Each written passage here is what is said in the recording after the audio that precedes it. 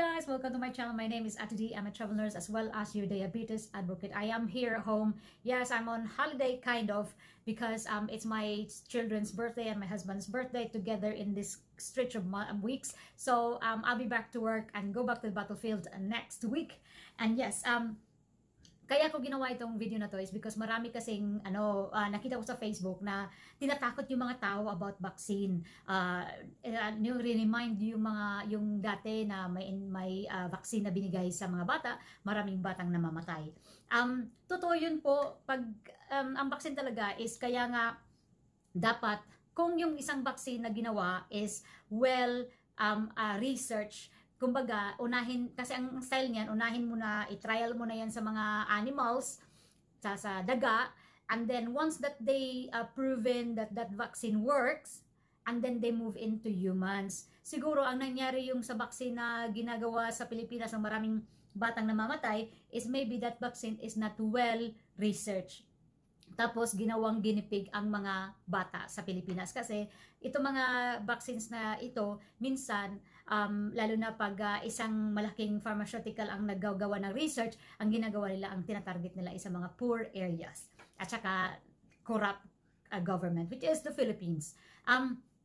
Sa totoo lang, I'm not really sure. I must not like, assumption ko lang yun ha, hindi yun proven, pero tingin ko yun ang nangyayari. But baka yung vaccine na ginamit dati is poorly designed, kaya marami namamatay. At saka maybe nung nag-vaccine sila ng mga bata, maybe the kids are not the background of the person na binigyan nila ng vaccine, hindi like health background ng isang tao, ay hindi nila inayos yung assessment bago nag-inject. Okay?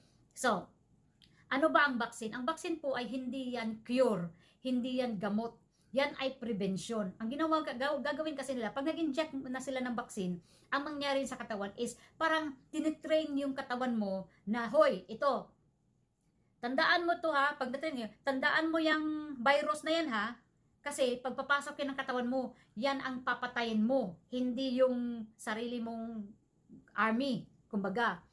Yan ang vaccine. Hindi po iyan gamot to cure you once nga na makuha mo na yung COVID. Ayan? So, diferensya yun.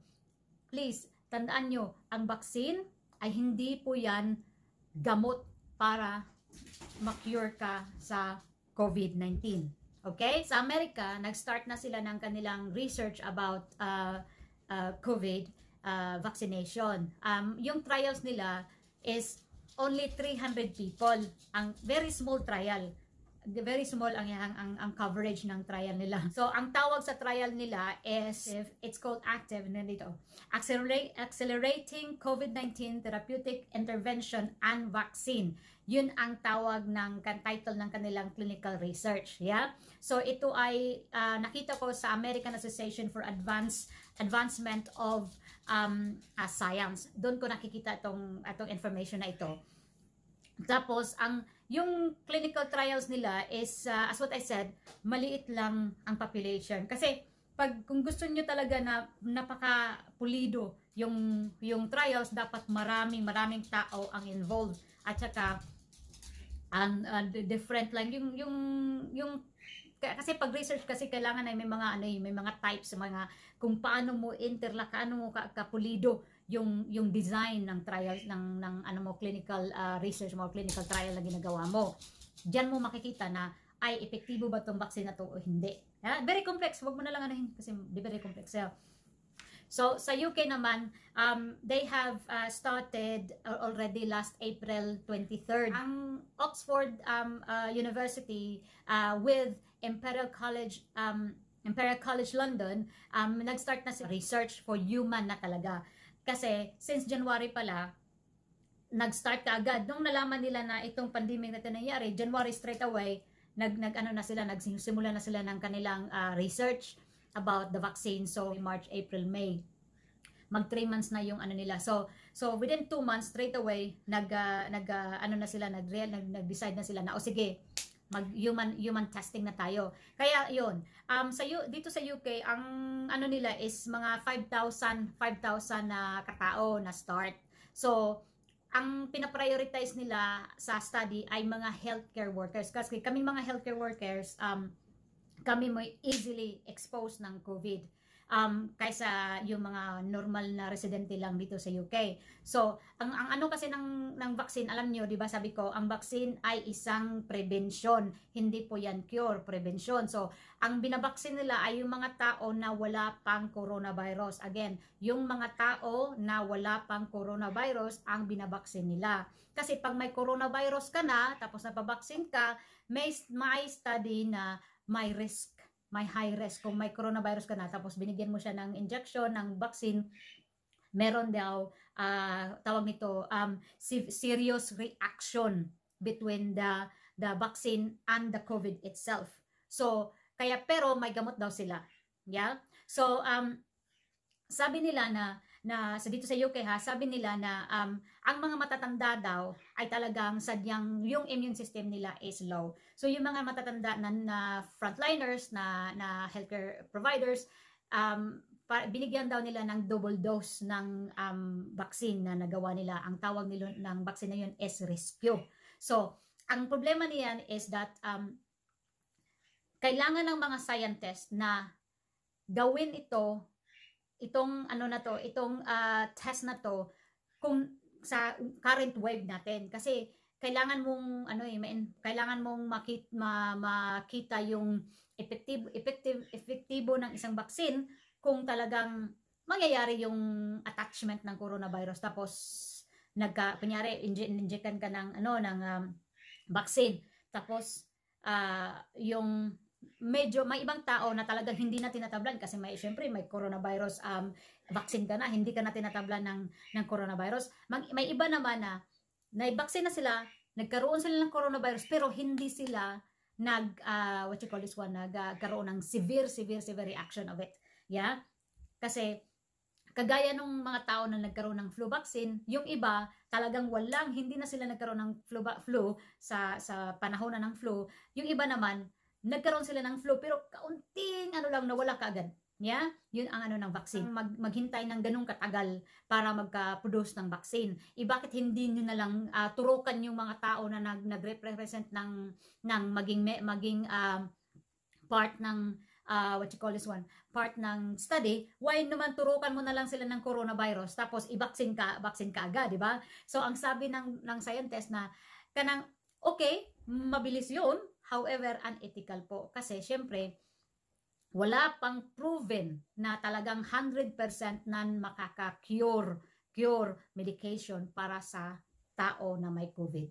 So, sabi nila, oo, wala pang ang cure, pero mayroon silang gamot na effective daw na pwedeng maggamot sa tao na nasa clinical trial na nagkaroon ng injection na, tapos meron pa rin tapos nagka-develop siya ng coronavirus, meron daw silang gamot para doon. So, safe po ang mga tao na sumali sa clinical trials. Ngayon, kaya tayong mga Pilipino, dapat po nating sabihin na may coronavirus po tayo. Kasi, pag hindi nyo po sinasabi na may coronavirus kayo, multiple ang iyong, para kayong killer. Kasi, hindi nyo, selfish ang dating nyo yan napaka-selfish nyo. Kung hindi nyo sasabihin yan, napaka-selfish nyo. Kasi maraming tao at talagang ma-infect mo. So, isa din, kailangan ng gobyerno, kailangan ng healthcare, kailangan ng public health ang tulong po ninyo. Kasi, dapat malaman kung ilang tao talaga ang naapektuhan ng coronavirus para makontrol at malaman nila kung ano ang strategiya o anong klaseng mga tao, sino yung naapektuhan, sino ba? Kasi para ma-identify nila, para maalam nila kung ano ang approach, paano nila ito gamutin.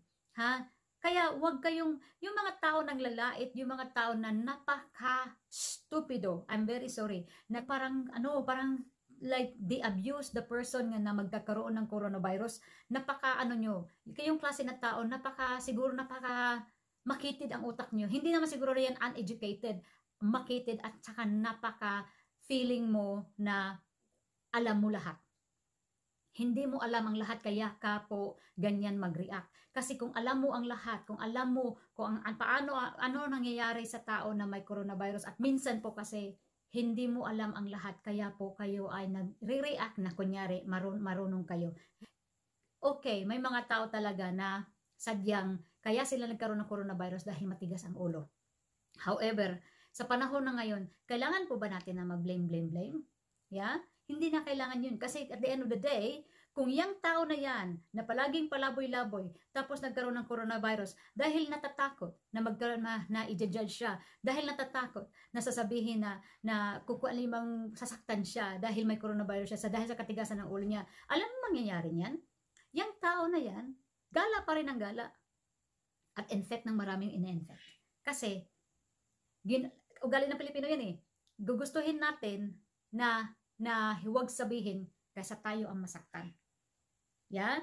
Yan ang style natin eh. Kasi takot tayo eh. Takot tayo ng discriminate. Takot tayo sa judgment. Kasi yun ay tayo mga Pilipino, mga very emotional. Pero sa totoo lang mga kapatid, kung meron po kayong symptoms, please report. Kasi nakakatulong yan. Okay, so tandaan, ang vaccine ay hindi pa available to the public. But according dito sa Oxford University, na ang vaccine will be available for production in September dito sa UK, pero it's only for the UK. I think they will do a mass production maybe next year para sa world naman. Ang problema naman kasi niyan, sabi ng American Association yung American Association sa Advancement of Science, sabi nila na sana ang UK at saka US hindi pareho yung molecule na kanilang tina-study. Kasi kung pareho, it's double wasting of time. So sana hindi. Pero ang importante, ang UK ay nagkaroon na ng human testing. Yun na yun. Kaya wag masyadong matakot sa vaccine. Totoo yan, ang vaccine ay may side effect sa mga tao. Na ang vaccine talaga is good for us. Kasi mas maganda na rin, alam niyo ba, pag nagkaroon ko ng vaccine, ang mangyari niyan is talagang ang side effect niyan is sasakit yung braso mo kung saan yun saan ka tinurukan ng vaccine, tapos lalagnatin ka in 2 days. Ganyan talaga yan. Ganyan talaga yan. But pwede ka naman mag-take ng paracetamol, no? So again, ang side effect ng vaccine is magdepende yan sa katawan ng tao. So ang importante talaga is mas maganda kung ang vaccine sa coronavirus vaccine available na sa Pilipinas, dapat po magpabaksin po kayo kung libre po iyan. Kung hindi po libre yan, hala, patay tayo niyan. Kung hindi libre yan. Sana po ito ay libre sa ating gobyerno. Kasi pag hindi siya libre, talagang marami pa ring tao ang mamamatay. Yun lang po masasabi ko, at ingat po kayo, mahal ko po kayo lahat, at yung mga tao na may diabetes, sana po pag meron po kayo mga simptomas ng coronavirus, wag po kayong magpanic. Sabihin niyo po sa yung health center para po kayo ay matulungan. At saka make sure po yung mga tao na may diabetes dyan sa Pilipinas, i-check yung sugar niyo, as what I said, i-control niyo yung blood pressure niyo, at saka enjoy life pa rin. Kahit nasa bahay, napaka-bored, enjoy life pa rin po. At saka take your medication normally. And then yung mga tao na nag-take ng insulin at saka sulfonylureas, please check your sugar before breakfast at before po kayo mag-take ng inyong medication. Take care! Bye!